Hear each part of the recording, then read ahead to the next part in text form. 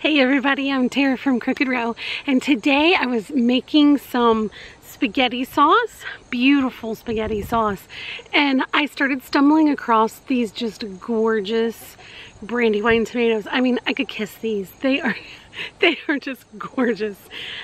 Perfect organic heirloom tomatoes, and we're at the end of the season, and I realized as I was doing the tomato sauce that I haven't showed how to make tomato pie. So I thought I'd run out here, show you our beautiful tomatoes, and let's make some tomato pie together. Let's get to my kitchen. Here is my gorgeous tomato sauce that is cooking down, and while that happens, I'm gonna go ahead and make the crust to my tomato pie. So your ingredients that you need for this is first, beautiful ripe tomatoes. Now some people use Roma tomatoes. I never do. I always use my Brandywine tomatoes. They're just so full flavored and they can be a bit juicy, so just keep that in mind if you want to salt them and put them in a colander so that they can lose a little bit of their juiciness. I don't mind the juiciness. You're definitely gonna need scallions, mozzarella cheese. I don't have it out, but I also use extra sharp cheddar cheese, fresh basil, mayonnaise, and we like the addition of turkey bacon. So I'm gonna get on, you can please feel free to use a store-bought crust. I personally like an all butter crust, so let's get to that.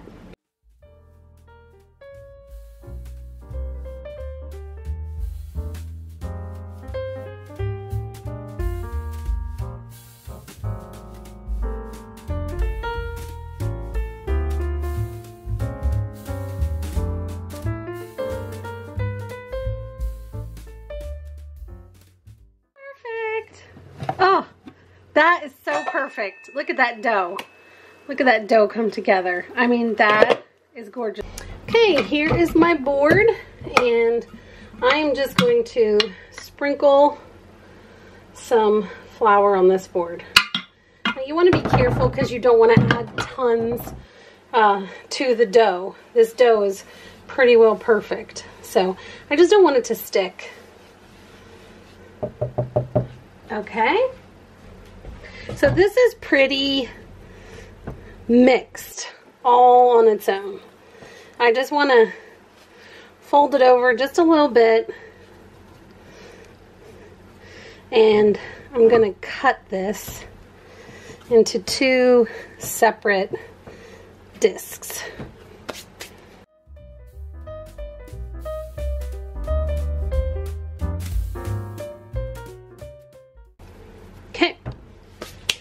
Now, plastic wrap.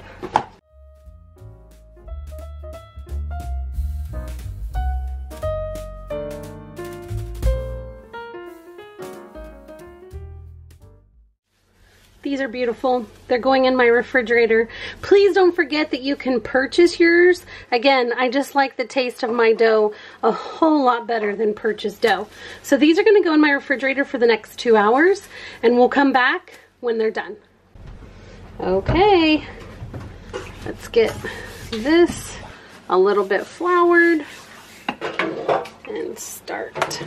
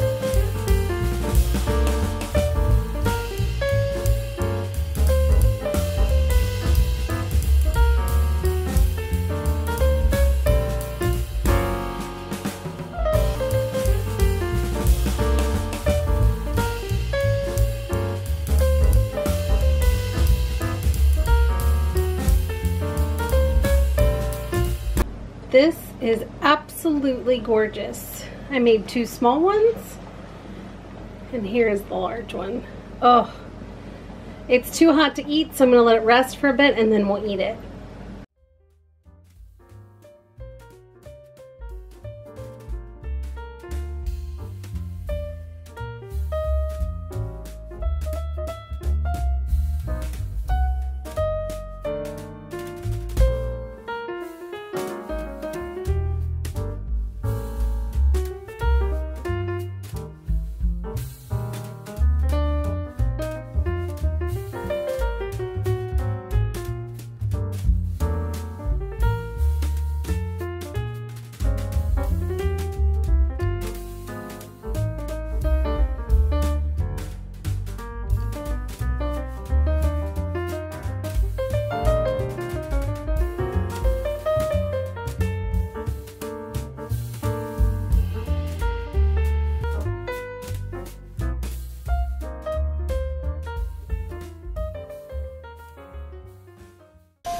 Okay, tell me what you think.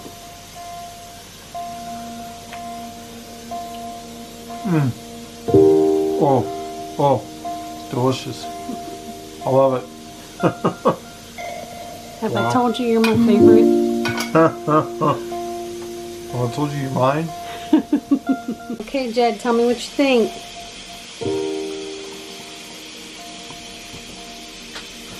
I think it's delicious. You do? It's like I think that you don't have to add anything to it. Okay, thank you. You're welcome.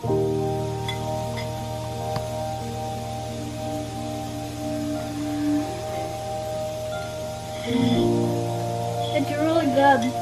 I don't think you need to add anything either, and it's delicious. It's the best thing I've ever tasted. Go ahead.